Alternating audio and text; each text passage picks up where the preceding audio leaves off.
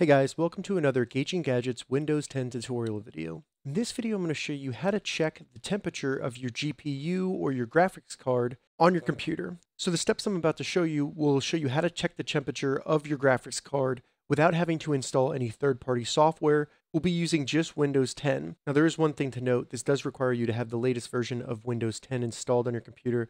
So if you're not seeing this, go ahead and perform an update on your system and then you should have this available. All right, so in order to see the temperature of our graphics card on our computer, all we need to do is open up the task manager on our computer. And there's actually a couple ways to do that. First, on our keyboard, we can simply press Ctrl Shift and Escape at the same time, and that'll open up the task manager. But if for some reason we don't want to do that, we can simply go down in the bottom left, select the Start button, and then just start typing Task Manager.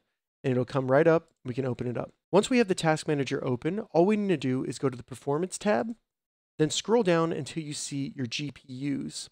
So as you can see, I have two GPUs. The first one will not show the temperature because it's just the built-in graphics card. But if I go down and select my NVIDIA graphics card, and then scroll down to the bottom, I could see a new measurement, GPU temperature, and you can see that my graphics card is at 51 degrees Celsius. And this will update as the temperature changes of your GPU. And I think this is a really easy way to not have to worry about installing third-party software, but you can monitor your GPU's temperature. All right, so that's how you check the temperature of your graphics card on your Windows 10 computer.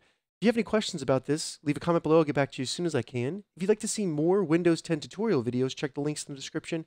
If this video helped you, give it a thumbs up, and please consider subscribing to my channel, Gauging Gadgets, more gadget reviews and tech tutorials. Thank you so much for watching.